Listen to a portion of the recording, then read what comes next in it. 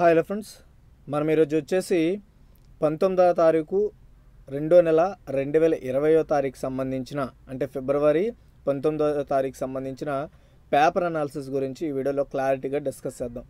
Guys, నాకు ఒక విషయం అర్థం కావట్లేదు. నేను ఫ్రంట్లో క్వశ్చన్ పెడుతున్నా, సో చాలామంది ఆ క్వశ్చన్కి ఎందుకు రిప్లై ఇవ్వట్లేదో నాకు అర్థం కావట్లేదు. సో మీరు ఒకటి చెప్తున్నా అండి, ఇవి కరెంట్ అఫైర్స్ నుండే తీసి పెడుతున్నాను. సో మీ కరెంట్ అఫైర్స్ మీద ఎంతవరకు పట్టు ఉందని మాత్రమే తెలుసుకోవడం కోసం ఈ యొక్క క్వశ్చన్ అయితే పెడుతున్నాను. సో వీలైనంత వరకు ప్రతి ఒక్కరు కూడా కామెంట్ చేయండి.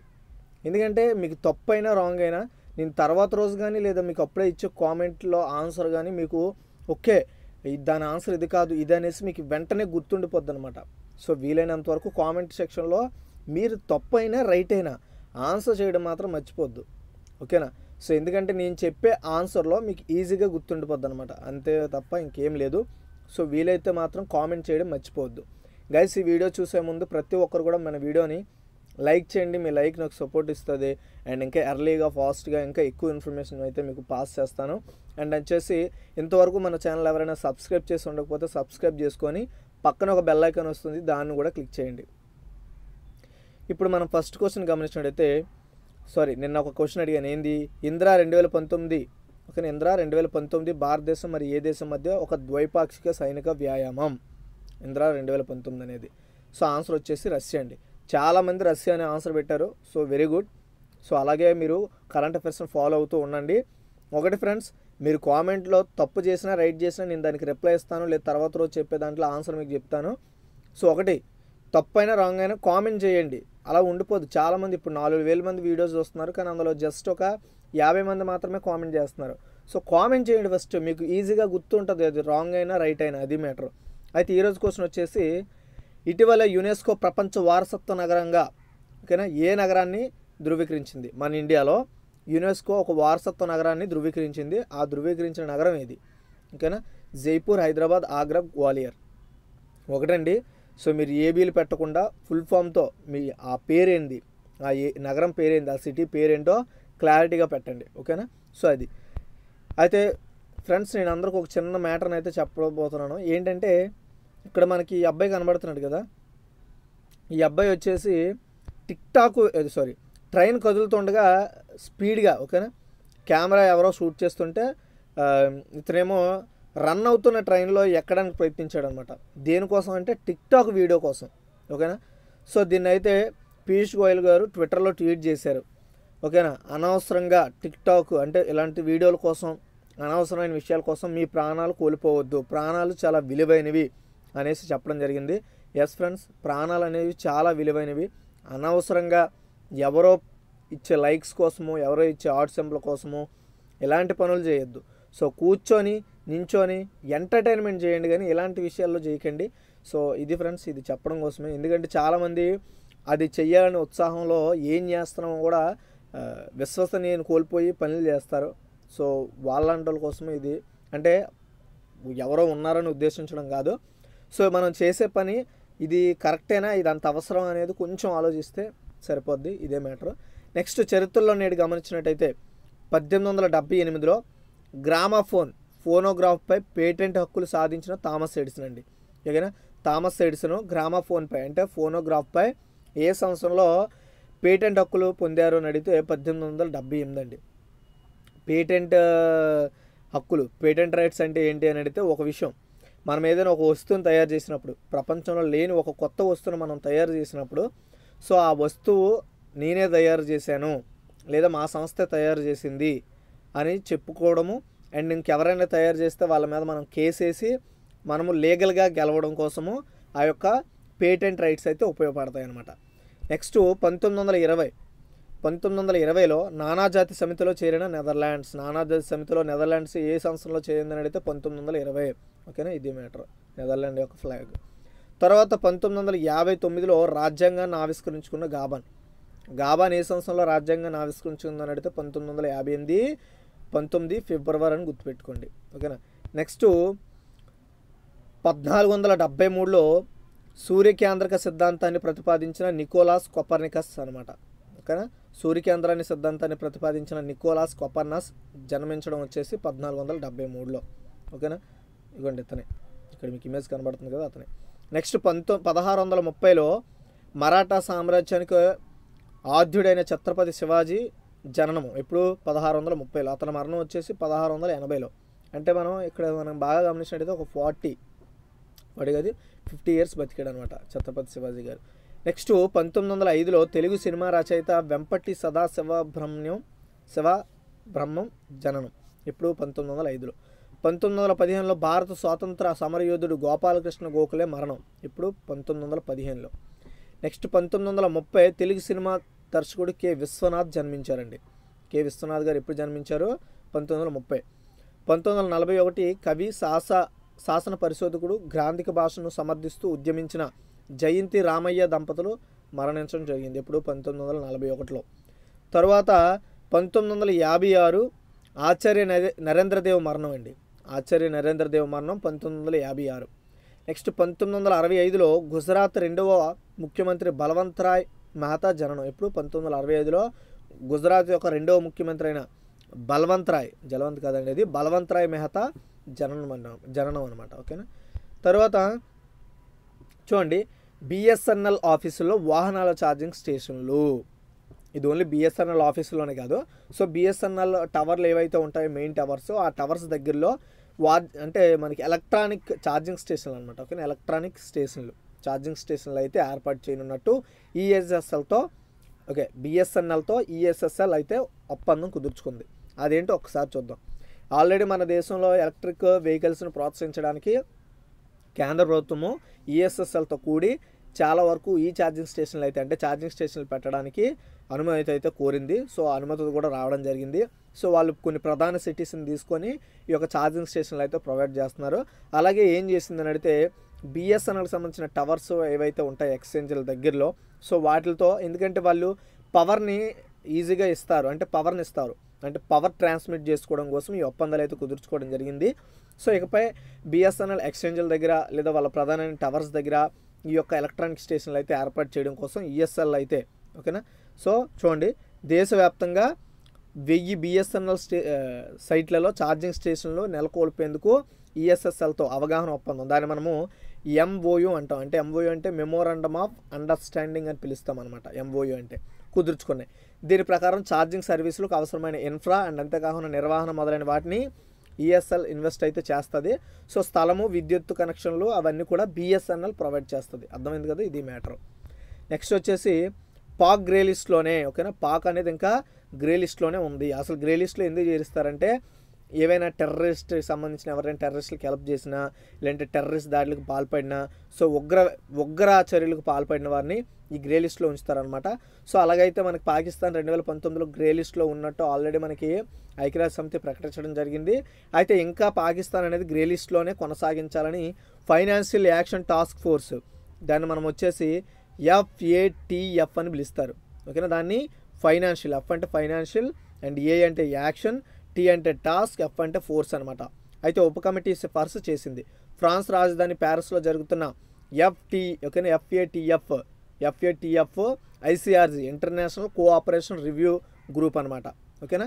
సో ICRG అంటే ఇంటర్నేషనల్ కోఆపరేషన్ రివ్యూ గ్రూపు, ఇదిగోండి ఇక్కడ ఉంది. ICRG అంటే international cooperation review group. So ఈ మేరకు అయితే ఇంకా పాకిస్తాన్ని గ్రే లిస్ట్లోనే ఉంచాలి అనేసి చెప్పడం జరిగింది. ఈ నెల 21వ తేదీన జరిగే FTF అత్యున్నత స్థాయి సమావేశం అంతిమ నిర్ణయం తీసుకొని ఉంది. 2008 ముంబై ఉగ్రదాడి సూత్రధారి హఫీజ్ సయ్యద్కు పాక్ న్యాయస్థానం 11 ఏళ్ల జైలు శిక్ష విధిస్తూ ఇటీవల తీర్పు వెలువరించిన విషయం తెలిసిందే. అయితే FATF సమావేశం జరుగుతున్న సమయంలోనే పాక్ కోర్టు ఈ నిర్ణయం వెలువరించడాన్ని గ్రే జాబితా నుంచి బయటపడేందుకు పాక్ చేసిన ప్రయత్నంగా అయితే భావిస్తున్నారు. కానీ పాక్ని ఇంకా గ్రే లిస్ట్లోనే ఉంచాలనేసి భావించారనమాట వీళ్ళు. ఓకే, ఇది మ్యాటర్. అయితే మొన్న ఒక ఎడిటోరియల్ చేశాను. ఆ ఎడిటోరియల్ ఏంటని అడిగితే మీ అందరికీ తెలుసు. ఆ ఎడిటోరియల్ ఏంటి అని అడిగితే పక్షులు ఓకేనా, ముఖ్యంగా మీరు గమనించినట్టయితే గ్రద్దలు అనమాట ఓకేనా. సో అవి అంతరించిపోతున్నాయి అని నేనైతే చెప్పడం జరిగింది. సో ఈరోజు ఒక ఎడిటోరియల్ వచ్చిందనమాట, మొత్తం పక్షులు అనమాట, పక్షులు ముప్పు పొంచి ఉంది అనే దాని గురించి మొత్తంగా అయితే చెప్తాను. ఇది ఇండియాలోకి సంబంధించి పక్షుల జాతులకు సంబంధించి అనమాట. మొన్న ఏం చెప్పాను, రాబందుల గురించి గ్రద్దల గురించి కాదు, మన రాబందుల గురించి ఎడిటోర్లో మీకు క్లారిటీగా ఎక్స్ప్లెయిన్ చేశాను. మన దేశంలో ఇంకా అంటే మొత్తం ఎన్ని రకాల రాబందులు ఉన్నాయి, సో ఇంకా మన దేశంలో మిగిలిన రాబందులు ఎన్ని, సో ఎన్ని రాబందులు చనిపోయాయి, సో ఎన్ని జాతులు ఉండేవి, ఏ సంవత్సరంలో ఎన్ని రాబందులు ఉండేవి, మొత్తం ఆర్టికల్లో చెప్పాను. సో ఆ జాతులను ఎలా మనం రక్షించుకోవాలనేది కూడా ఎడిటోర్లో మీకు ఎక్స్ప్లెయిన్ చేశాను. ఓకేనా. సో ఈరోజు ఇది ఎడిటోర్లు కాదు, చిన్న మ్యాటర్ ఒకటి ఏంటని అడిగితే, భారతీయ పక్షి జాతులు అనేకం ప్రమాదంలో పొంచుకొస్తున్నాయని చెప్పడం జరిగింది. దాదాపు 50% పక్షి జాతులు ముప్పు పొంచి ఉందని, అయితే జాతీయ పక్షిగా గుర్తించిన నెమళ్ల సంఖ్య గణనీయంగా పెరుగుతుండగా పిచ్చుకల సంఖ్య మెట్రో నగరాల మినహా మిగిలిన ప్రాంతాల్లో స్థిరంగానే ఉండటం ఆశాజనకం పరిణామం. పక్షి ప్రేమికులు ఆన్లైన్లో అందించిన సమాచారం ఆధారంగా రూపొందించిన స్టేట్ ఆఫ్ ఇండియన్ బర్డ్స్, గుర్తుపెట్టుకోండి ఓకేనా, స్టేట్ ఆఫ్ ఇండియన్ బర్డ్స్ 2020 నివేదికలు ఇప్పుడు మీకు ఎక్స్ప్లెయిన్ చేస్తాను. ఓకేనా. స్టేట్ ఆఫ్ ఇండియన్ బర్డ్స్ 2020 నివేదికలు అయితే మీకు ఎక్స్ప్లెయిన్ చేస్తాను. అయితే ఇక్కడ మీరు గుర్తుపెట్టుకోవాల్సిన విషయం ఏంటి అని అడిగితే చూడండి, పిచ్చుకల సంఖ్య మెట్రో నగరాల్లో కాకుండా మారుమూల ప్రాంతాల్లో, ఓకేనా, విలేజ్లు కానీ లేదంటే కొంచెం న్యాచురల్ సైడ్ కానీ ఉన్న ప్రాంతాల్లో పిచ్చుకల మనుగడ ఇంకా కొంచెం బాగానే ఉందని ఎవరు పక్షి ప్రేమికులు ఉంటారు కదా, వాళ్ళు ఆన్లైన్లో చేసిన సర్వే ప్రకారం వాళ్ళు ఇచ్చిన సమాచారం బట్టి స్టేట్ ఆఫ్ ఇండియన్ బర్డ్స్ 2020 నివేదికను అయితే తయారు చేయడం జరిగిందనమాట. ఓకేనా. అయితే అదేంటో ఒకసారి చూద్దాం. మొత్తం 15,500 మంది అధ్యయనంలో పాల్గొన్న పక్షి ప్రేమికులు. అయితే ఈ అధ్యయనంలో ఎంతమంది పాల్గొన్నారండి? 15,500 మంది ఈ అధ్యయనంలో పాల్గొన్నారు. అయితే అధ్యయనం చేసిన పక్షి జాతుల సంఖ్య ఎన్ని? మొత్తం 867. ఓకేనా. చూడండి ఇక్కడ గుర్తుపెట్టుకోండి, స్టేట్ ఆఫ్ ఇండియన్ బర్డ్స్ 2020 నివేదిక ఏం చేసిందంటే మొత్తం ఎన్ని జాతుల మీద అధ్యయనం జరిపిందని అడిగితే 867. అంతరించే ప్రమాదం ఉన్నవి ఎన్ని ఎంత అంటే 50%. ఇందులో 50% ఇంకా అంతరించిపోవడానికి రెడీగా ఉన్నాయని అర్థం. స్వల్ప వ్యవధిలో తీవ్ర ముప్పు ఉన్నది అంటే తక్కువ టైంలో ఎన్ని జాతులపై ముప్పు ఉందని అడిగితే చూడండి 867 జాతుల్లో 104. ఓకేనా. మొత్తం పక్షి జాతుల్లో 146 జాతుల్లో అయితే ఇంకా త్వరలో అంటే స్వల్పంగా మెల్లమెల్లగా అంతరించిపోయే జాతులు అనమాట అవి. అది మ్యాటర్. అయితే పరిశీలన సంఖ్య చూడండి 1,000,000 అండి. ఓకేనా. మొత్తం 1,000,000. ఓకేనా. పరిశీలన సంఖ్య వచ్చేసి 1,000,000. 10 పరిశోధనల సంస్థలు, కన్జర్వేషన్ సంస్థలు ఇందులో పాల్గొన్నాయి. మొత్తం ఈ యొక్క the states of Indian birds, ఓకేనా, the states of Indian birds 2020 నివేదికలో చూసుకుంటే మనకు మొత్తం చూసుకుంటే 10 పరిశోధన సంస్థలు, కన్జర్వేషన్ సంస్థలు ఇందులో పాల్గొన్నాయి. పరిశీలనల సంఖ్య చూసుకున్నట్టయితే మొత్తం ఎన్ని పరిశీలనలు చేశారంటే 1,000,000 పరిశీలనలు చేశారు. అయితే రాబోయే 25 ఏళ్లలో వ్యవధిలో, ఓకేనా, రాబోయే 25 సంవత్సరాల వ్యవధిలో 261 పక్షి జాతుల్లో 52% మేర తగ్గుతాయి అని చెప్పడం జరిగింది. అయితే పశ్చిమ కనుమల్లో 2000 సంవత్సరం నుంచి దాదాపు 75% మేర పక్షి జాతులు తగ్గుతూ వస్తున్నాయంట. 20,000 ఇయర్ నుండి పక్షుల జాతులు అయితే తగ్గుతూ వస్తున్నాయని ఈ అధ్యయనంలో తేలింది. అయితే ఈ పక్షులు ముప్పు లేదు, ఏ పక్షులకు ముప్పు లేదు, 126 పక్షి జాతుల సంఖ్య మాత్రమే స్థిరంగా ఉండటమో లేదా పెరగటమో జరుగుతోంది అని చెప్పడం జరిగింది. అయితే ఇందాక మీకు ఎక్స్ప్లెయిన్ చేశాను కదా, మొత్తం 867 పక్షుల్లో 146 జాతులు అయితే దగ్గరలో అంతరించిపోయే అవకాశం ఉందని తేలితే ఇంకొక 126 పక్షి జాతులు చూసుకుంటే అయితే పెరగొచ్చు లేదు తగ్గొచ్చు అని చెప్పడం జరిగింది. అయితే మన జాతీయ పక్షి ఏదండి? నెమల అనమాట. సో నెమల సంఖ్య గణనీయంగా పెరుగుతోంది. ఎందుకు పెరుగుతుంది అని అంటే వాటికి ప్రత్యేకమైన నేషనల్ పార్క్స్ ఉన్నాయి, వాటిని ఇంకా డెవలప్ చేస్తున్నారు కాబట్టి అవి సంరక్షణలో ఉన్నాయి కాబట్టి అవి పెరుగుతున్నాయి. సో మిగతా పక్షులు కూడా అదేవిధంగా పరిరక్షణ కోసం ఒక పార్క్ని ఏర్పాటు చేస్తే లేదా ఒక సెంటర్ని ఏర్పాటు చేస్తే ఖచ్చితంగా మిగతా పక్షులు కూడా బతుకుతాయి. ఈ అంశాన్ని అంటే మనం ఒక విషయం అండి, మన ఇంట్లో ఏదో మనకు ఒక పెద్ద ఇల్లు ఉందనుకోండి, సో ఆ పెద్ద ఇంట్లో ఒక పెద్ద గూడుని కట్టి, ఓకేనా, సో గూడులో ఉంచాలని కాదు, సో వాటిని మనం ఎలా పెంచాలంటే అది ఉదయం అంతా ఎక్కడ తిరిగినా సరే ఈవినింగ్ టైం కల్లా మన దగ్గరకు వచ్చేటట్టు పెంచి వాటిని మన వంతు సాయం అంటే నేను ఇది ఎవరికి చెప్తున్నా అంటే మీడియం క్లాస్ పీపుల్ కాదు, రిచ్ పీపుల్ అంటే ఎవరైతే మేము ఆర్థికంగా బలంగా ఉన్నాం అనుకుంటారో అలాంటి వాళ్ళు మన వంతు సాయం పక్షులు పెంచితే ఖచ్చితంగా పక్షుల వల్ల మన పర్యావరణం బాగుంటుంది. సో దానివల్ల మనం బాగుంటాం కాబట్టి వీలైనంత వరకు ఈ సజెషన్ ఎవరికైతే మాకు డబ్బు బలంగా ఉందనుకుంటారో, బలంగా ఎక్కువ ఉందని కూడా చెప్పను, బలంగా ఉందనుకుంటారో వాళ్ళు పక్షులు పెంచడానికి ప్రిఫరెన్స్ అయితే ఇవ్వండి. ఓకేనా. నెక్స్ట్ వచ్చైతే పిచ్చుకలు సురక్షితం. ఓకేనా. మనం ఎంతవరకు ఈ రేడియాలజీ వల్ల అంటే మనం ఏదైతే సిగ్నల్స్ ఉంటాయో ఆ సిగ్నల్స్ వల్ల అత్యధికంగా పక్షులు అయితే చనిపోతున్నాయని మనం అందరం వినడం కాదు, అధ్యయనాలు కూడా చనిపోతున్నాయని చెప్తున్నాయి. అయితే గత 25 సంవత్సరాలుగా చూసుకుంటే పిచ్చుకల సంఖ్య మన ఇండియాలో కొంచెం బెటర్గానే ఉందని ఈ యొక్క 15,500 మంది చెప్పిన అధ్యయనంలో తేలింది. అయితే హైదరాబాద్ ఇతర మెట్రోల్లో మాత్రం వీటి సంఖ్య తగ్గిందంట. హైదరాబాదు ఇంకా మెట్రోపాలిటన్ సిటీస్ ఏవైతే ఉంటాయి లైక్ బెంగళూరు కానీ, ఢిల్లీ కానీ, నెక్స్ట్ కోల్కతా కానీ, చెన్నై కానీ, హైదరాబాదు అంటే ఇలాంటి సిటీస్లో ఇవైతే తగ్గుముఖం పడుతున్నాయి. కానీ విలేజెస్ సైడ్ కొన్ని సిటీస్లో అయితే పిచ్చుకల సంఖ్య బాగానే ఉందని అధ్యయనంలో తేలడం జరిగింది. ఇవి మీరు గుర్తుపెట్టుకోవాల్సిన విషయాలు ఇందులో. తరువాత భారత్లో 5వ అతిపెద్ద ఆర్థిక వ్యవస్థ. ఓకేనా, భారత్ అనేది ప్రపంచవ్యాప్తంగా 5వ అతిపెద్ద ఆర్థిక వ్యవస్థ. ఓకేనా, చూడండి 209.62 లక్షల కోట్లకు చేరిన భారతదేశ జీడిపి. అసలు ఏంటి 5వ అతిపెద్ద ఆర్థిక వ్యవస్థ అని ఎవరు చెప్పారు ఏంటి అనేది ఒకసారి మనం క్లారిటీగా తెలుసుకుందాం. కొన్ని సమస్యలున్నా భారత ఆర్థిక వ్యవస్థ ముందుకు పోతుందన్నమాట. ఎన్ని సమస్యలున్నా సరే మన ఇండియన్ ఫైనాన్షియల్ స్టేటస్ అనేది ముందుకు పోతుందని చెప్పారు. అయితే బ్రిటన్, ఫ్రాన్సు తోసిరాజని భారత్ 5వ అతిపెద్ద ఆర్థిక వ్యవస్థగా ఎదిగింది. ఓకేనా తోసిరాజని అంటే బ్రిటన్, ఫ్రాన్స్ తప్పి ముందుకు భారత్ అయితే రావడం జరిగింది. అమెరికాకు చెందిన స్వతంత్ర మేధో సంస్థ అయిన వరల్డ్ పాపులేషన్ రివ్యూ, గుర్తుపెట్టుకోండి, ఇది అమెరికాకు చెందిన స్వతంత్ర మేధో సంస్థ అనమాట. దీని పేరు వరల్డ్ పాపులేషన్ రివ్యూ అని పిలుస్తాము. ఈ రివ్యూ అనేది అనే సంస్థ ఏం చేసిందంటే మన దేశ ఆర్థిక వ్యవస్థ ప్రపంచంలోనే 5వ అతిపెద్దది అని చెప్పింది. అయితే డిసెంబర్ నాటికి భారత జీడిపి చూసుకుంటే 2.94 లక్షల కోట్ల డాలర్లకు చేరిందని, ప్రస్తుతం డాలర్ రూపాయి మారకం రేటు ప్రకారం చూస్తే ఇది 209.62 కోట్లకు సమానమని, అదే సమయంలో 2.83 లక్షల కోట్ల డాలర్లతో బ్రిటన్ 6th ప్లేస్లో ఉంది. మన ఇండియా వచ్చేసి 5th ప్లేస్లో ఉంది. ఎవరి రివ్యూ ప్రకారం అండి? అమెరికాకు చెందిన స్వతంత్ర మేధో సంస్థ అయిన వరల్డ్ పాపులేషన్ రివ్యూ ప్రకారం మన దేశం 5వ అతిపెద్ద ఆర్థిక వ్యవస్థ. తరువాత ప్లేస్లో వచ్చేసి బ్రిటన్ ఉంది. ఓకేనా, ఇన్ని 2.83 లక్షల కోట్ల డాలర్తో. మన ఇండియా వచ్చేసి 2.90 లక్షల కోట్ల డాలర్తో 5th ప్లేస్లో ఉంటే, బ్రిటన్ వచ్చేసి 2.72 లక్షల కోట్ల డాలర్లతో 6th ప్లేస్లో ఉంది. ఫ్రాన్స్ వచ్చేసి 7th ప్లేస్లో ఉంది. తలసరి అది కూడా ఎంత? 2.77 లక్షల డాలర్లతో ఫ్రాన్స్ అనేది 7th ప్లేస్లో ఉంది. గుర్తుపెట్టుకోండి పాయింట్స్ అండ్ ఎన్ని డాలర్స్తో వాళ్ళు ఏ స్థానంలో ఉన్నారనేది. ఓకేనా, so France, Britain and India 3 వాటి గురించి చెప్పాను. అయితే తలసరి కొనుగోలు శక్తి పీపీపీ అని పిలుస్తాం పరంగా చూస్తే మాత్రం భారత ఆర్థిక వ్యవస్థ 10.51 లక్షల కోట్ల డాలర్లతో అమెరికా, చైనా తర్వాత 3rd ప్లేస్లో ఉందంట. ఓకేనా, ఇది matter. Next IOC AP and Telangana రాష్ట్రాలకు చీఫ్గా శ్రావణ్. ఏంటి ఐఓసీ ఏపీ ఏంటి అనేది ఒకసారి చూద్దాం. ఐఓసీ అంటే ఏంటి? Indian oil corporation. మనందరికీ తెలుసుగా ఐఓసీ అంటే ఇండియన్ ఆయిల్ కార్పొరేషన్ అనమాట. సో ఈ కార్పొరేషను తెలంగాణ అండ్ ఆంధ్రప్రదేశ్ రాష్ట్రాల ఈ 2 ఉభయ రాష్ట్రాలకు ఎగ్జిక్యూటివ్ డైరెక్టర్ అండ్ స్టేట్ హెడ్గా, ఈ 2 రాష్ట్రాలకు స్టేట్ హెడ్గా అండ్ ఇంతకాకుండా ఎగ్జిక్యూటివ్ డైరెక్టర్గా శ్రావణ్ ఎస్ రావు బాధ్యతలు అయితే స్వీకరించారండి. దేనికి? ఐఓసీ కార్పొరేషన్కు 2 రాష్ట్రాలకు తెలంగాణకు, ఆంధ్రప్రదేశ్కు ఎగ్జిక్యూటివ్ డైరెక్టర్ అండ్ స్టేట్ హెడ్గా కూడా శ్రావణ్ ఎస్ రావు బాధ్యతలు అయితే స్వీకరించారు. ఇప్పటి వరకు ఈ పదవిలో కొనసాగిన రాహుల్ భరద్వాజ్ నుంచి ఆయన ఈ బాధ్యతలు అయితే తీసుకున్నారు. ఓకేనా, ఇంతకుముందు ఎవరు ఉండేవారు? రాహుల్ భరద్వాజ్ గారు ఉండేవారు. అయితే శ్రావణ్ ఇప్పటికే ముంబైలోని ఇండియన్ ఆయిల్ మార్కెటింగ్ కార్యాలయంలో సెక్రటరీ ఆఫ్ డైరెక్టర్ మార్కెటింగ్ హెడ్గా పనిచేస్తున్నారు.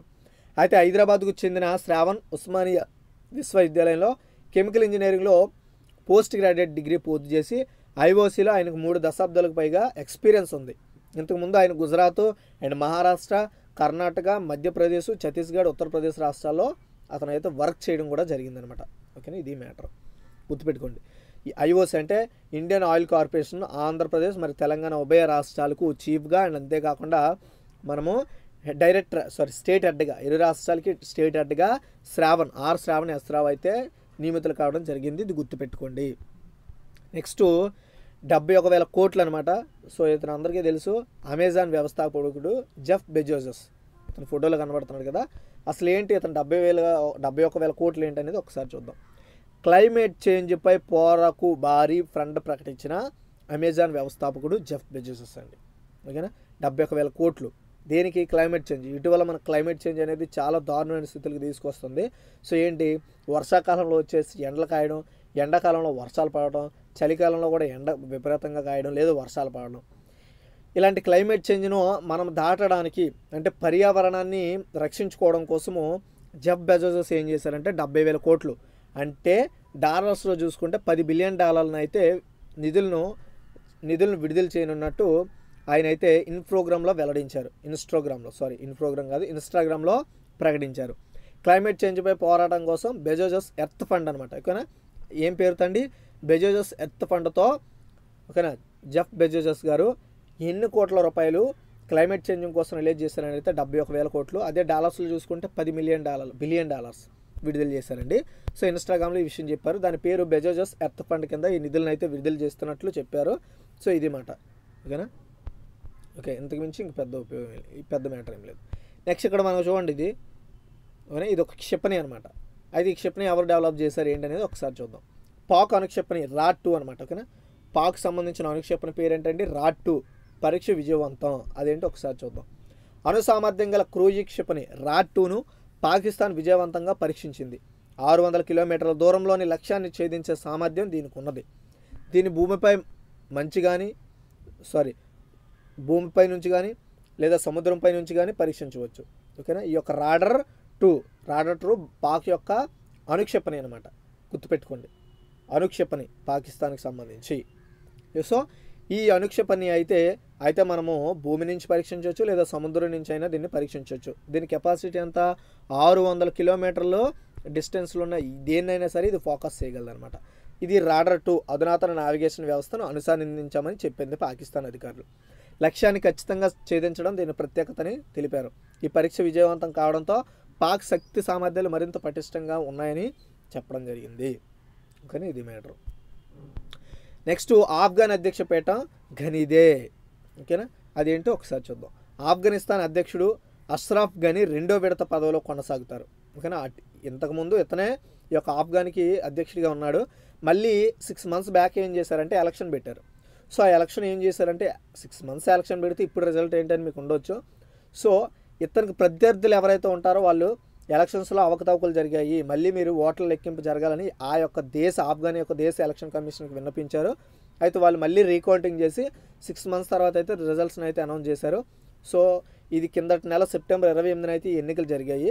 సో మళ్ళీ ఏంటంటే ఆ ఎన్నికల్లో ఇతను వచ్చేసి 50.64% ఇతను అత్యధికంగా ఓట్లు చేజిక్కించుకున్నాడు. సో మొత్తం ఆఫ్ఘన్లో చూసుకుంటే జనాభా 3.50 కోట్లు అండి. ఇందులో ఓటర్లు వచ్చేసి 96 లక్షలు ఉన్నారు. వీటిలో ఎన్నికల్లో పాల్గొంది వచ్చేసి 27 లక్షల మంది. సో అంటే మొత్తం 27 లక్షల్లో 50.64% అయితే ఇతర వైపు ఓట్లు అయితే వేయడం జరిగింది. సో మళ్ళీ ఆఫ్ఘన్ అధ్యక్షుడిగా అష్రఫ్ ఘనీనే ఎన్నిక కావడం కూడా జరుగుద్ది. ఇది మ్యాటర్. ఓకేనా, గుర్తుపెట్టుకోండి. ఆఫ్ఘనిస్తాన్ అధ్యక్షుడు ఎవరైనా అడిగితే అష్రఫ్ ఘనీ. తర్వాత ఇక్కడ మనకు కనబడుతుంది కదా ఈ బీభత్సం. సో అసలు ఈ బీభత్సం ఏంటో ఒకసారి మనం చూద్దాం. కానీ ఈ బీభత్సం చూడండి, బ్రిటన్ అండి ఇది. ఓకేనా, దీని పేరు డెన్నిస్ తుఫాన్గా పేరు పెట్టారు దీన్ని. బ్రిటన్లో ఈ యొక్క తుఫాన్ వచ్చింది. ఈ తుఫాన్ పేరు ఏంటంటే డెన్నిస్ తుఫాన్. మీరు గుర్తుపెట్టుకోండి, ఇటీవల డెన్నిస్ తుఫాన్ ఏ దేశంలో వచ్చిందని అడిగితే బ్రిటన్. అదేంటో ఒకసారి మనం చూద్దాం. బ్రిటన్ను డెన్నిస్ తుఫాన్ వణికిస్తోంది. సైక్లోన్ ప్రభావంతో భారీ వర్షాలు పడుతున్నాయి. లండన్లో చాలా ప్రాంతాలు నీటి మునిగాయి. వరదల్లో చిక్కుకొని 800 మంది చనిపోయారు. టాప్ నది ఉధృతి పెరగడంతో లోతట్టు ప్రాంతాల ప్రజలు అధికారులు సురక్షిత ప్రాంతాలకు అయితే తరలిస్తున్నారు. ఓకేనా, డెన్నిస్ తుఫాన్ ఎక్కడ వచ్చిందని అడిగితే బ్రిటన్ గుర్తుపెట్టుకోండి, అంతే మ్యాటర్. నెక్స్ట్ 27 ఏళ్ల తరువాత గ్రికో రోమన్లో సునీల్కు గోల్డ్, అర్జున్కు బ్రాంజ్. అదేంటో చూద్దాం. సొంత గడ్డపై జరుగుతున్న ఏషియన్ రెజ్లింగ్ ఛాంపియన్షిప్. గుర్తుపెట్టుకోండి, ఈ ఛాంపియన్షిప్ పేరేంటి, ఏషియన్ రెజ్లింగ్ ఛాంపియన్షిప్లో ఇండియన్ రెజ్లర్లు అదిరిపోయే ఆరంభించారు. మంగళవారం తొలి రోజు జరిగిన బౌట్లలో 2 పథకాలు సాధించారనమాట. 87 kgల గ్రికో రోమన్ ఫైనల్లో సునీల్ కుమార్కు 5-0తో అజిత్ సలిద్ నోవా కిర్గిస్తాన్పై గెలిచి గోల్డ్ కైవసం చేసుకున్నాడు. దీంతో ఈ కేటగిరీలో 27 ఏళ్ల తర్వాత ఇండియాకు స్వర్ణం తెచ్చిన తొలి రెజ్లర్గా రికార్డుకి ఎక్కారు. ఓకేనా, అది. అయితే 1993లో పప్పు యాదవ్ 48 kg గ్రికో రోమన్లో తొలి గోల్డ్ మెడల్ని అయితే అందుకున్నాడు. గత ఎడిషన్లో సిల్వర్తో సరిపెట్టుకున్న సునీల్ సెమీస్ బౌట్లో అజ్మత్ కుస్తోబయేవ్ కజకిస్తాన్పై 12-8 తేడాతో నెగ్గాడు.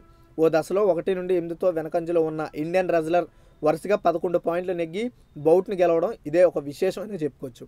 ఇక 55 kgల గ్రికో రోమన్ కేటగిరీలో అర్జున్ హల్కుర్కి బ్రాంజ్ మెడల్ సరిపెట్టుకున్నాడు అనమాట. ఇది మ్యాటర్. ఓకేనా, స్వర్ణం సాధించిందేమో సునీల్. ఓకేనా, బ్రాంజ్ సాధించిందేమో అర్జున్. ఓకేనా, ఇది మ్యాటర్. ఒకటి వచ్చేసి 87 kg, 87 కేజీల్లో సునీల్కు గోల్డ్ సంపాదించాడు, అది కూడా ఏషియన్ బ్రెజిలింగ్ ఛాంపియన్షిప్లో. అయితే అర్జున్ వచ్చేసి 55 కేజీల్లో బ్రాంజ్ సాధించాడు, గుర్తుపెట్టుకోండి. వీళ్ళిద్దరు కూడా మన భారతీయ రెజ్లర్లే. నెక్స్ట్ వచ్చేసి దునియా మెచ్చిన క్షణం. ఓకేనా, దునియా మెచ్చిన క్షణం ఏంటి ఒక్కసారి చూద్దాం. ఆల్రెడీ నేను నిన్న కరెంట్ అఫైర్స్లో దీన్ని అయితే ఎక్స్ప్లెయిన్ చేసేసాను. సో చూడండి గాయస్, మన కరెంట్ అఫైర్స్ అయితే అప్ టు డేట్ అనమాట. అంటే ఈరోజు ఏ విషయాలు అయితే జరిగాయో అవే నేనైతే ప్రొవైడ్ చేస్తున్నాను, అది గుర్తుపెట్టుకోండి. సో మన ఛానల్లో ఆల్రెడీ కరెంట్ అఫైర్స్ కూడా డైలీ అప్లోడ్ చేస్తున్నాను. 8-8:30 లోపు అయితే నైట్ అప్లోడ్ చేస్తాను, అది కూడా ఒకసారి విజిట్ చేయండి. అయితే అసలు ఏంటి దునియా మెచ్చిన క్షణం ఏంటో ఆల్రెడీ నిన్న కరెంట్ అఫైర్స్ చూసిన వాళ్ళకి ఇది అయితే డౌట్ అయితే క్లారిఫై అయిపోద్ది అనమాట. ఓకేనా, చూడండి.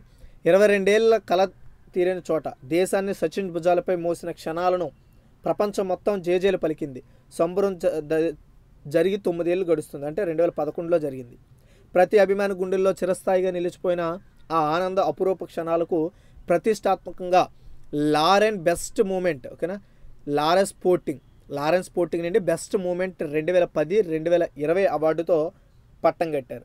యాక్చువల్గా ఇది 2010 కూడా కాదు, 2000 నుండి 2020 మధ్య సంవత్సరాల్లో ఇలాంటి best moment Lauren sporting best moment ఈ అవార్డు అయితే రావడం జరిగింది. అది ఎవరికంటే సచిన్ టెండూల్కర్ గారికి. ఎందుకు అని అంటే షార్ట్కట్లో చెప్పేస్తాను.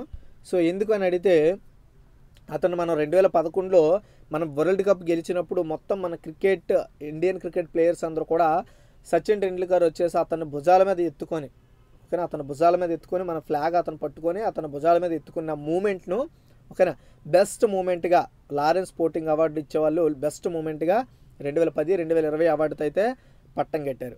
ఓకేనా, అతన్ని మనం క్రికెట్ గాడ్ అని కూడా పిలుస్తాం. అయితే సోమవారం రాత్రి బెర్లిన్లో అట్టహాసంగా జరిగిన కార్యక్రమంలో ఆస్ట్రేలియా మాజీ సారథి స్టీవ్ చేతుల మీదుగా సచిన్ అయితే ఈ అవార్డులు అయితే అందుకోవడం జరిగింది, ఈ అవార్డుని. ఓకేనా, ఇది గుర్తుపెట్టుకోండి. ఓకేనా, అయితే ఇదో అద్భుతం. వరల్డ్ కప్ గెలిచిన ఆనందాన్ని మాటల్లో చెప్పలేం. దేశం మొత్తం మీద సెలబ్రేట్ చేసుకునే అలాంటి క్షణం చాలా అరుదుగా వస్తుంది. క్రీడలకు ఉన్న శక్తి, అవి మన జీవితంలో చేసే మ్యాజిక్కు అలాంటి క్షణాలే నిదర్శనం. 1983లో అంటే నాకు 10 ఏళ్ల వయసు అప్పుడు నా జర్నీ మొదలైందని ఇండియన్ క్రికెట్ గాడ్ అయిన సచిన్ టెండూల్కర్ గారు చెప్పారు. ఇండియా వరల్డ్ కప్ గెలిచిందని అందరూ సెలబ్రేట్ చేసుకున్నారు. ఆ విజయం విలువ తెలియకపోయినా నేను వాళ్ళతో సంతోషం పంచుకున్నా. దేశానికి ఏదో గొప్ప విషయం జరిగింది, అదేంటో నేను అనుభవించాలి అనే తపన అప్పుడే నాలో మొదలైంది. అలా మొదలైన జర్నీలో 22 ఏళ్ల తర్వాత ట్రోఫీని అందుకోవడం నా లైఫ్లోని అత్యుత్తమైన క్షణాలు అవే. నెల్సన్ మండేలా ప్రభావం నాపై చాలా ఉంది. అందరినీ ఒక్కటి చేసే సామర్థ్యం క్రీడలకే ఉందని అతను చెప్పారు. అయితే ఈరోజు సాధించిన ఈ ట్రోఫీ నా ఒక్కడిదే కాదు, ఎక్కడున్న అథ్లెట్ అందరిది.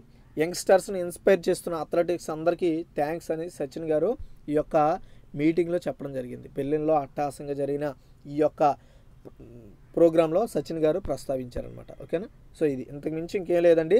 సో ఎందుకంటే నేను క్లారిటీగా ఆల్రెడీ ఎక్స్ప్లెయిన్ చేసేసాను. చూడండి, అయితే ఈ యొక్క ఇతర అవార్డ్స్ కూడా విన్నర్స్ ఏంటి అనేది చూద్దాం. ఓకేనా, ఇతర విన్నర్స్ అవార్డ్స్. ఓకేనా, అయితే మనము బెస్ట్ మూమెంట్ అవార్డు అయితే తీసుకున్నారు కదా, ఇందులో ముఖ్యమైన అవార్డు ఇగోండి ఈ ఫోటో అనమాట. ఈ సంఘటనకే ఈ అవార్డు అయితే సచిన్ గారికి రావడం జరిగింది. అయితే ఒక్కసారి మనం చూద్దాం ఇతర awards winners. World sport man of the year వచ్చేసి Hamilton, F1 driver Leo messy football, వీళ్ళిద్దరికి ఇవ్వడం జరిగింది. Next world sports women of the year వచ్చేసి సిమోనా బైల్ట్, జిమ్నాస్ట్, అమెరికా చెందిన ఆవిడకి ఇచ్చారు. World action force person honour Chloe Kim. Next sports person of the year with disability ఓక్సానా masters rowing. Next world team of the year south Africa rugby team 2019 world cup winner వీళ్ళు. Next world cup bank of the year Sophia formula 3 driver. Next world break through of the year ఇగన్ Bernal. Life time achievement award డిర్క్ నోవిడ్జిగ్. ఓకేనా, డిర్క్ నోవిడ్జిగ్ అనమాట అతని పేరు. ఓకేనా, గుర్తుపెట్టుకోండి. ఇతర అవార్డులు కూడా చాలా ఇంపార్టెంట్, వీలైతే రాసుకోండి ఫ్రెండ్స్. ఓకేనా, వీలైతే రాసుకోండి. ఓకేనా, నెక్స్ట్ శిశు మరణాల్లో మనదే రికార్డు. ఈరోజు రీటైల్ వచ్చి ఇదేనండి, శిశు మరణాల్లో మనదే రికార్డు అంటే మొత్తం మన దేశం మొత్తం మీద అనమాట ఈ టార్గెట్ అనేది. ఇదేంటో ఒక్కసారి మనం గమనిద్దాం క్లారిటీగా. చూడండి, రాజస్థాన్, గుజరాత్ రాష్ట్రాల్లోని 6 ప్రభుత్వ ఆసుపత్రుల్లో 2019 డిసెంబర్ 1 నుంచి 500 శిశు మరణాలు చోటు చేసుకున్నాయి. ఓకేనా, మన ఇండియాలో రాజస్థాన్ అండ్ గుజరాత్ స్టేట్స్లో 2019 డిసెంబర్ 1 నుంచి చూసుకుంటే ఇప్పటి వరకు 500 శిశు మరణాలు అయితే చోటు చేసుకున్నాయంట. ఇవన్నీ కూడా మనకు వార్తల్లో వచ్చిన విషయాల ప్రకారంగా చెప్తున్నారు. అయితే రాజస్థాన్ కోటాలోని జీకేలోని ఆసుపత్రిలో 101 మంది శిశువులు హరీం అన్నారు, అంటే చనిపోయారు. రాజస్థాన్ కోటాలో జీకేలోని ఆసుపత్రిలోని 101 మంది శిశు మరణాలు జరిగాయి. జోధాపూర్లో ఉమైద్ ఎండిఎం ఆసుపత్రిలో 102 మంది, బికనరీలో సర్దార్ పటేల్ మెడికల్ కాలేజీలో 124 మంది శిశువులు మరణించడం విచారణకరం. గుజరాత్ రాజ్కోట్లో పండిట్ దీన్ దయాళ్ ఉపాధ్యాయ ఆసుపత్రిలో 1100 మంది, 1100 మంది కాదు 111 మంది, అహ్మదాబాద్ ఆసుపత్రిలో ప్రభుత్వ ఆసుపత్రిలో 85 మంది శిశువులు చనిపోయారు. సో ఐక్యరాజ్య సమితి నివేదిక ప్రకారం దేశవ్యాప్తంగా 2018లో 7,21,000 మంది శిశు మరణాలు చోటు చేసుకున్నాయని అంచనా వేసింది. ఎవరు అంచనా వేశారండి? ఐక్యరాజ్య సమితి నివేదిక ప్రకారం 2018లో ఎన్ని శిశు మరణాలు చోటు చేసుకున్నాయని క్వశ్చన్ అడిగితే 7,21,000 మరణాలు. గుర్తుపెట్టుకోండి, ఐక్యరాజ్య సమితి లెక్కల ప్రకారం. అంటే సగటున రోజుకి 1975 మంది చనిపోతున్నట్లు లెక్క. శిశు మరణాల సమస్య ఒక్క చోట సమస్య కాదని గర్భిణీలు, శిశువులు ఆరోగ్యంపై పనిచేస్తున్న మమతా కార్యనిర్వాహక డైరెక్టర్ శిశు వైద్యుడు సునీల్ మెహ్రా పేర్కొన్నారు. ప్రాథమిక ఆరోగ్య కేంద్రాల్లో తగిన సౌకర్యాలు లేకపోవడం, రోగులను నిపుణులకు సిఫార్సు చేయడంలో జాప్యం ఏమీ లేదండి. అయితే చనిపోవడానికి గల కారణాలు ఏంటో ఒక్కసారి చూద్దాం. ఏమీ లేదు. యాక్చువల్గా ఇప్పుడు ఒక అమ్మాయికి ప్రెగ్నెంట్ అండి, ఒక ఆవిడ ప్రెగ్నెంట్. సో హాస్పిటల్ ఎక్కడో దూరంగా ఉంది. సో నేను ఇక్కడ ట్రాన్స్పోర్టింగ్ చేయాలి, ఓకేనా. సో ఈ ట్రాన్స్పోర్టింగ్ చేసే రోడ్డు సరిగా లేకపోవడం ఒక రీజన్ అయితే, సో ఇక్కడతో దీన్ని పక్కన పెడదాం. ఇప్పుడు ఈ ప్రెగ్నెంట్ లేడీని తీసుకుందాం. ప్రెగ్నెంట్ లోపల బేబీ బాగుండాలంటే ఈవిడ ఫుడ్ బాగుండాలి, దాంతోపాటు ఈవిడ హెల్త్ బాగుండాలి, ఓకేనా. దాంతోపాటు ఈవిడ ఎఫర్ట్ బాగుండాలి, అంతేకాకుండా ఎప్పటికప్పుడు ఈవిడ టెస్టులు చేసుకోవడం బాగుండాలి. ఇలా ఒక 5 విషయాలు మనకు చాలా ఇంపార్టెంట్. సో ఈ 5 విషయాల్లో అందరూ ఫెయిల్ అవుతున్నారు, అందుకే శిశు మరణాలు అయితే పెరుగుతున్నాయని చెప్పడం జరిగిందనమాట, ఓకేనా. అది మీరు గుర్తుపెట్టుకోవాల్సిన ముఖ్యమైన పాయింట్ ఇది. అయితే ఇక్కడ మనం గుర్తుపెట్టుకోవాల్సినవి ఏంటంటే, దేశవ్యాప్తంగా పిల్లలు, శిశువులు ఇంత అధికంగా ఎందుకు చనిపోతున్నారో అర్థం చేసుకోవడానికి డేటా విశ్లేషణ సంస్థ ఇండియా స్పెండ్, ఓకేనా, డేటా విశ్లేషణ సంస్థ, దాని పేరు ఇండియా స్పెండ్, మొత్తం మన దేశంలో ఉన్న 13 రాష్ట్రాలకు చెందిన ఆరోగ్య డేటాను అయితే విశ్లేషించింది, అనాలిసిస్ చేసింది. అయితే అందులో బీహారు, జార్ఖండ్, ఉత్తరప్రదేశ్, ఉత్తరాఖండ్, రాజస్థాన్, ఒడిస్సా, ఛత్తీస్గఢ్, అస్సాం వంటి పేద రాష్ట్రాలతో పాటు గుజరాత్, మహారాష్ట్ర వంటి సంపన్న రాష్ట్రాలు ఆసుపత్రుల్లో కూడా శిశు మరణాల రేటు సంభవిస్తున్నట్లు ఇటీవల వార్తలు వచ్చిన విషయం మనందరికీ తెలిసిందే. ఇక్కడ చెప్పిన ప్రతి స్టేట్ నేమో గుర్తుపెట్టుకోండి. సో ఈ విశ్లేషణ ఎవరు చేశారు? విశ్లేషణ సంస్థ, డేటా విశ్లేషణ సంస్థ, డేటా అనాలిసిస్ సంస్థ అయిన ఇండియా స్పెండ్ మొత్తం 13 స్టేట్స్లో ఈ యొక్క విశ్లేషణ అయితే చేసింది, ఓకేనా. అయితే వీటితో పోలిస్తే గోవా, కేరళ, తమిళనాడులోని శిశు మరణాల రేటు చాలా తక్కువగా ఉందని చెప్పింది. ఆరోగ్య మౌలిక వసతులు, శిశు సంరక్షణ, గర్భిణీ స్త్రీల ఆరోగ్యం, ప్రసవాంతర సంరక్షణ వంటి అంశాల్లో నాసిరకం నాణ్యత వంటి శిశువుల అంటే నాసిరకంగా బిహేవ్ చేయడం వల్ల హాస్పిటల్స్ కానీ, సో గర్భంతో ఉన్న వాళ్ళు కూడా లైట్ తీసుకోవడంలో ఈ యొక్క మరణాలు అయితే జరుగుతున్నాయని చెప్పడం జరిగింది. వీటితో పాటు ఫుడ్ అండి, పోషకాహార లోపం, పారిశుద్ధ్యం, రోగనిరోధక శక్తి వంటి వైద్యతరమైన సమస్యలే శిశు మరణాలకు కారణమవుతున్నాయని ఢిల్లీలోని BR Ambedkar university assistant professor Deepa Sinha చెప్పారు. అయితే ఇదంతా ఒక ఎత్తు అయితే, ఇంకొక ఎత్తు ఏంటంటే పోషకాహార లోపం జరగడం, పారిశుద్ధ్యం అంటే మనం చుట్టూ ఉండే ప్లేస్ని నీట్గా ఉంచుకోకపోవడం, రోగనిరోధక శక్తి, ఎవరైతే బేబీని మోస్తున్నారో అంటే ఆ లేడీ ఎవరైతే ఉంటారో వాళ్ళకి రోగనిరోధక శక్తి తక్కువ. రోగనిరోధక శక్తి తక్కువ అంటే ఏంటంటే ఎలాంటి వైరస్ అయినా లేదా ఏ వ్యాధి అయినా అంటే చాలా తొందరగా వ్యాప్తి చెందుతాయి ఆ మనిషికి, ఇది. సో ఇవే కారణమని ఢిల్లీలో ఉన్న BR Ambedkar university assistant professor అయిన దీపా సిన్హా చెప్పడం జరిగింది. న్యూమోనియా వంటి ప్రాథమిక స్థాయిలో చికిత్స చేయదగిన ఇన్ఫెక్షన్ల వల్లే శిశువులకైతే మరణాలు సంభవిస్తున్నాయని చెప్పడం జరిగింది, ఓకేనా. అయితే ప్రపంచాలలో మరణాల రేటు అధికం. 2018లో చూసుకుంటే మన ఇండియాలో 7,21,000 మంది శిశు మరణాలు అయితే జరిగాయి. అయితే 2018లో మన ఇండియాలో 5 ఏళ్లలోపు పిల్లలు అంటే 5 years పిల్లలు చూసుకుంటే 8,82,000 మంది చనిపోయారు. 5 years బిలో చిల్డ్రన్స్ మన ఇండియాలో 2018 లెక్కల ప్రకారం గుర్తుపెట్టుకుంటారు. ఇది కూడా ఐక్యరాజ్య సమితి నివేదిక ప్రకారం. ఇది ప్రపంచంలోనే, ఓకే, ఇది ప్రపంచంలోనే అత్యధిక రేటు. భారత్లో అతిపెద్ద శిశు జనాభాలో 5 ఏళ్లలోపు పిల్లల మరణాలు చూసుకుంటే 1000 మంది శిశువుల్లో 37 మంది నమోదవుతున్నప్పటికీ ప్రపంచ సగటు శిశు మరణాల రేటు 39తో పోలిస్తే తక్కువగానే ఉందంట. 1990లో 1000 మందికి 125 మంది పిల్లలు మరణిస్తున్న స్థాయి నుంచి సగటు శిశు మరణాల రేటు తగ్గుముఖం పడుతూనే ఉందని చెప్పుకోవచ్చు. అంటే శిశు మరణాల రేటు తగ్గుముఖం. అయితే పిల్లలు 5 ఏళ్ళు రాకముందే ఎక్కువ మరణాలు మన దేశంలో సంభవిస్తున్నాయి. 2017లో సంవత్సరం వయసు పిల్లల్లో 1000కి 33 మంది చనిపోయారు 2017లో చూసుకుంటే. 11 ఏళ్లలో ముందు ఇది 42% ఉండేది, ప్రభుత్వ శాంపుల్ రిజిస్ట్రేషన్ సిస్టమ్ తెలిపింది. అయితే రాష్ట్రాల వారీగా చూస్తే శిశు మరణాల విషయంలో భారీ వ్యత్యాసాలను గమనించవచ్చు. 2017లో నాగాలాండ్లో అత్యంత తక్కువగా అంటే 7%, గోవాలో 9%, కేరళలో 10% శిశు మరణాల రేట్ అయితే నమోదు చేశాయి ఇప్పుడు 2017లో. మధ్యప్రదేశ్ అయితే 47% అత్యధిక రేటును నమోదు చేసింది. ఇప్పటికీ మధ్యప్రదేశ్లోనే ఎక్కువగా శిశు మరణాలు అయితే జరుగుతున్నాయి. సో అది కూడా ఆల్రెడీ నేను ఒక పేపర్ ఆర్ట్ అయితే మీకు చూపించాను. సో అది ఎవరైనా మిస్ అవుతారేమో ఒకసారి చూడండి. సో ఇలా నేను ఇంపార్టెంట్ అయిన ప్రతి మ్యాటర్ను కూడా నేను టార్గెట్ చేస్తున్నాను, గుర్తుపెట్టుకోండి. ఆరోగ్య సంరక్షణ కేంద్రాల్లో విపరీతమైన రద్దీ పెరగడము. ఓకేనా, చూడండి. యునైటెడ్ నేషన్స్ చిల్డ్రన్ ఫండ్ 2019 నివేదిక ప్రకారం ఏమైంది అని అడిగితే 5 ఏళ్లలోపు శిశువుల మరణాల్లో కొత్తగా పుట్టిన శిశువులదే ఎక్కువగా నమోదవుతున్నారు. ప్రసవానంతరం మాతా శిశు ఆరోగ్య సంరక్షణలో నాణ్యతను కల్పించడం దాకా వీరిలో చాలామంది శిశువులు కాపాడుకోవచ్చని యునైటెడ్ నేషన్స్ చిల్డ్రన్ ఫండ్ 2019 అయితే చెప్పింది. ఓకేనా, దేశంలో సంస్థాగత ప్రసవాల రేటు చూసుకుంటే 2005లో 38.7%తో పోలిస్తే 2015-16 నాటికి 78.9% పెరిగింది. కానీ ఈ ప్రసవాల రేటుకు అనుగుణంగా నవజాత శిశువుల సంరక్షణలో మౌలిక వసతుల కల్పన పెరగలేదని గుజరాత్ ఆనంద్లో ప్రముఖ స్వామి మెడికల్ కాలేజ్ శిశు వైద్య శాఖ ప్రొఫెసర్ సోమశేఖర్ అయితే చెప్పడం జరిగింది. ఓకేనా, ఇదంతా మనం పక్కన పెడితే చూడండి గైస్, నేను ఒకటే చెప్తా, ఏం లేదు ఇదంతా మళ్ళీ మనకి ఇదంతా అంత పెద్ద ఇది ఇంపార్టెంట్ మ్యాటర్, ఇది అంత ఇంపార్టెంట్ మ్యాటర్ కాదు. సో ఏంటి అని అడిగితే ఇప్పటికీ నేను చెప్తున్నా, ఎవరైతే ప్రెగ్నెంట్ లేడీస్ ఉంటారో వాళ్ళు సరైన ఫుడ్ తీసుకోకపోవడం, వాళ్ళు సరైన ప్లేస్లో ఉండకపోవడం, వాళ్ళు సరైన డైట్ ఫాలో అవ్వకపోవడం, బాడీకి కావాల్సింది మినరల్స్ తీసుకోకపోవడం, పోషకాహార లోపం, సో వాళ్ళకి హాస్పిటల్స్ దూరంగా ఉండడం, లేదంటే హాస్పిటల్స్కి వెళ్ళే వేస్ దూరంగా ఉండడం.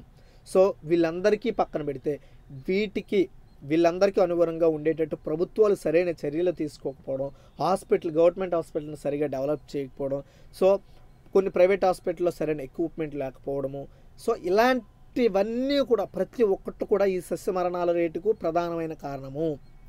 అయితే ఇదంతా బాగానే ఉంది, మరి పుట్టి 5 ఏళ్లలోపు ఎందుకు చనిపోతున్నారని అడిగితే పారిశుద్ధ్యం, పోషకాహార లోపం, ఈ రెండే ప్రధానమైన కారణాలు. అయితే వాళ్ళకి ఏదైనా ఇన్ఫెక్షన్లు వచ్చినప్పుడు సరైన వైద్య చికిత్స అందకపోవడం ఇంకొక కారణం. ఈ 3 రీజన్స్ 5 ఏళ్లలోపు వాళ్ళు చనిపోతుండడానికి రీజను. మనం ఎక్కువగా గమనించుకున్నట్లయితే 2018లో అయితే మనకి ఎక్కువ శిశు మరణాల రేట్ అయితే పెరిగిందని చెప్పారనమాట. దీన్ని గుర్తుపెట్టుకోండి. ఓకేనా, టోటల్ ఎడిటోరియల్ ఇదే, దీని గురించే ప్రస్తావించారు. ఓకేనా, ఇందులో ఏంటి, రవాణా ఒక ట్రాన్స్పోర్టింగ్ సమస్య, పోషకాహార లోపం సమస్య, హాస్పిటాలిటీ సమస్య, ఈ 3 సమస్యల గురించే ఇందులో ఎక్స్ప్లెయిన్ చేశారు. సో ఇప్పటి వరకు మనం గమనించుకుంటే ప్రపంచవ్యాప్తంగా అత్యధికంగా శిశు మరణాల్లో మన దేశం రికార్డు స్థాయిలో ఉంది. సో ఇటీవల మొత్తం మనకు 13 రాష్ట్రాల్లో సర్వే చేస్తే ఆ 13 రాష్ట్రాల్లో 2 రాష్ట్రాలు తప్పించి మిగతా రాష్ట్రాల్లో మరణాల రేటు అతి దారుణంగా ఉందని చెప్పడం జరిగింది. ఇందులో తమిళనాడు, కేరళ, ఇటు సైడ్ గోవా చూసుకున్నట్టయితే కేరళ, తమిళనాడు, ఇట్స్ దక్షిణ సైడ్ ఉన్న రాష్ట్రాలను కూడా కొంచెం తక్కువ మరణాల రేటును అయితే నమోదు చేశాయని చెప్పారు. ఓకేనా, ఇది మ్యాటర్. ఇందులో అయితే మన ఆంధ్రప్రదేశ్ గురించి, తెలంగాణ గురించి పెద్దగా ఏం ప్రస్తావించలేదు. అయినా మనం పక్కగా చూసుకుంటే దక్షిణాసియా సైడ్ మరణాల రేటు తక్కువగా ఉందని చెప్పడం జరిగింది. ఓకేనా, ఇది ఈరోజు ఒక టోటల్ ఎడిటోరియల్, మీకు ఎడిటోరియల్ క్లారిటీగా చెప్పానండి. ఓకేనా, సో అది ఎడిటోరియల్ అసలు ఎందుకు చనిపోతున్నారు. అయితే ఇంకో విషయం చెప్పడం మర్చిపోయాను, ఇలాంటి శిశు మరణాలు జరగకుండా ఏం చేయాలి ప్రభుత్వాలు అంటే, ఎక్కడికెక్కడ అంటే కొంతమంది జనాభాకు తగ్గట్టుగా అక్కడ హెల్త్ సెంటర్స్ని ప్రొవైడ్ చేయాలి. ఆ హెల్త్ సెంటర్స్లో అక్కడ ప్రెగ్నెంట్ లేడీస్కి అంటే వాళ్ళకి అక్కడ ఆపరేషన్ చేయకపోయినా పర్లేదు, కానీ వాళ్ళ సంరక్షణ చూసుకునేందుకు హెల్త్ సెంటర్స్ను గవర్నమెంట్ ప్రొవైడ్ చేయాలి. అండ్ అతి తక్కువ దూరంలోనే సిజరేన్కు ఏర్పాట్లు చేసేలా కొన్ని హాస్పిటల్ని ప్రస్తావించాలి. అంతేకాకుండా ఇప్పటివరకు మన గిరిజన ప్రాంతాల్లో చూసుకుంటే ఒక హాస్పిటల్కి వెళ్ళడానికి చాలా దూరం వెళ్లాల్సి ఉంటుంది. అంతేకాకుండా ఆ వెళ్ళే మార్గాల్లో కూడా రోడ్లు సరైనగా ఉండవు, ఇవుకు దవకలు, నెక్స్ట్ ట్రాన్స్పోర్టింగ్, ఆ రోడ్లు చూసి ఎవరు కూడా ఆ రోడ్ల వెంబడి ప్రయాణించాలని ట్రై చేయరు. సో రవాణా వ్యవస్థ మెరుగ్గా ఉండదు. అంతేకాకుండా ఈ శిశు మరణాల రేటును తగ్గించడానికి ఈ 3 సంవత్సరాలు 2018 నుండి చూసుకుంటే ఈ 3 సంవత్సరాల్లో బడ్జెట్ని సరిగా కేటాయించట్లేదు హెల్త్ కోసం. సో ఇవన్నీ సరిగా చేయాలి, ఓకేనా. వాటికి తగ్గ సిబ్బందిని ఏర్పాటు చేసుకోవాలి. నెక్స్ట్ మంచి ఫుడ్ ప్యాకేజీని కూడా ప్రభుత్వం కొంతవరకు రాయితీతో ప్రొవైడ్ చేయాలి, ఓకేనా. సో వాళ్ళకి సమస్యలు ఏమున్నాయో అవి అరికేటట్టు చూడాలి. అంతేకాకుండా ఎవరైతే గర్భిణీ లేడీస్ ఉంటారో వాళ్ళు ఆఫీసులో పనిచేసేటప్పుడు వాళ్ళకు కొంత కావాల్సిన టైంలో వాళ్ళకి జాబ్ లీవ్ అయితే ప్రకటించాలి. ఇలాంటి కొన్ని రూల్స్, ప్రత్యేకమైన రూల్స్ను ప్రకటించాలి. ఇటీవల మనకు ఒక దేశంలో ఏం చేశారంటే ఎవరైతే గర్భిణీ ఉంటారో వాళ్ళకి 7 నెలలు సెలవుతో పాటు అతని హస్బెండ్కి కూడా 7 నెలలు సెలవు పెట్టుకునే అవకాశాన్ని కల్పించేది. ఆ రాష్ట్రం ఏంటో ఆ దేశం ఏదో నాకు పెద్దగా గుర్తులేదు కానీ, సో ఆ దేశం ఏంటంటే అక్కడున్న గవర్నమెంట్ ఆర్ ప్రైవేట్ సెక్టర్లో ఉన్న ఎంప్లాయీస్కి అంటే మహిళతో పాటు, ఆ మహిళ గర్భిణీ అయి ఉంటే ఆవిడతో పాటు అతని భర్తకు కూడా 7 months అయితే లీవ్స్ అయితే ప్రకటించేటట్టు ఆ దేశం అయితే చర్యలు తీసుకుంది. సో అలాంటి కొన్ని చర్యలు మన దేశం కూడా తీసుకుంటే హాస్పిటల్లో ఎక్విప్మెంట్ని డెవలప్ చేసి, డాక్టర్స్ నాణ్యతతో కూడిన వాళ్ళు పెట్టి హాస్పిటల్ని డెవలప్ చేసి, ట్రాన్స్పోర్ట్ని డెవలప్ చేసి, ఫుడ్ అండ్ సేఫ్టీలో వాళ్ళు సహకరిస్తే గవర్నమెంట్ ఖచ్చితంగా శిశు మరణాల రేట్ అయితే తగ్గుతుంది. ఇది గుర్తుపెట్టుకోండి, ఓకేనా. సో ఇది మ్యాటర్. సో ఇదిగా ఈరోజు ఒక టోటల్ పేపర్ అనాలిసిస్. మీకు నచ్చింది అనిపిస్తే లైక్ చేసి షేర్ చేయండి. Thanks for watching.